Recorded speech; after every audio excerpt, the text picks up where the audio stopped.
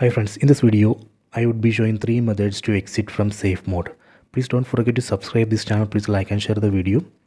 So here you can see safe mode label. That means right now this phone is in safe mode. Method 1. Press and hold power button. Then tap on reboot. Then again tap on reboot. Reboot the phone. That way we would be able to exit from safe mode. This is a method 1. This is a simple method. If method 1 is not working, then we can go to method 2. Method 2. Go to settings. Tap on the settings app icon. Go to apps.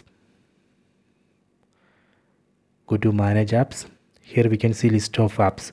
From this list we need to select all third-party apps, then delete. For example, select Firefox, tap on uninstall, then tap on OK. Then select second third-party app, then tap on uninstall, then tap on OK. That way we have to delete all third-party apps which we installed from Google Play Store. After that, reboot the phone. Press and hold power button, then tap on reboot and reboot the phone. This is a method 2. If method 2 is not working, then try method 3. Method 3.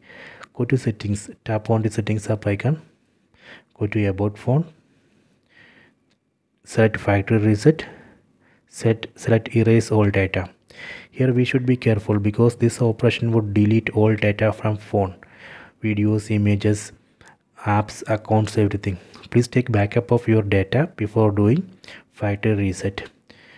After factory reset, we have to set up the phone. So that way we would be able to exit from safe mode. This is a method 3. So these are the 3 methods to exit from safe mode. Please check it.